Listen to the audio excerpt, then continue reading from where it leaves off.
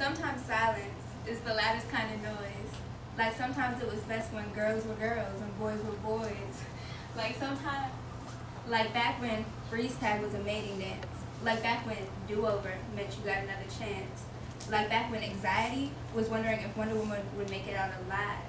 Like back when freedom was sliding backwards down the slide. Like back when success was jumping off the swing and landing on your feet, then doing it all over again. Like getting Miss Gross from math again was a disaster. Like new shoes made you run faster. Like failure was a word we hadn't even learned to spell yet. Like promises were sealed and kept with pinky bats. Like a challenge was a double dare. Like ugly was a cockeyed stare.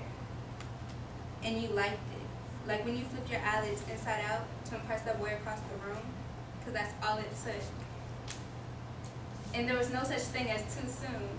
As long as you checked the right box in that note from across the room, the one that he passed her. Back when, I don't know, maybe was a legitimate answer. Back when I need space meant he needed more elbow room to draw. So he got on the floor and colored outside the lines, like the lines of color were on the floor. So we just existed in sandboxes and playgrounds, and we hopscotched and doubled and dodgeball. And everything I needed to know, I learned in a shopping mall. Like, don't wander off on your own.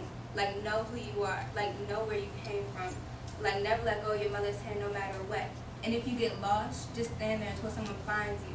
Because someone will always look for you. Because someone will always miss you. And someone will always find you.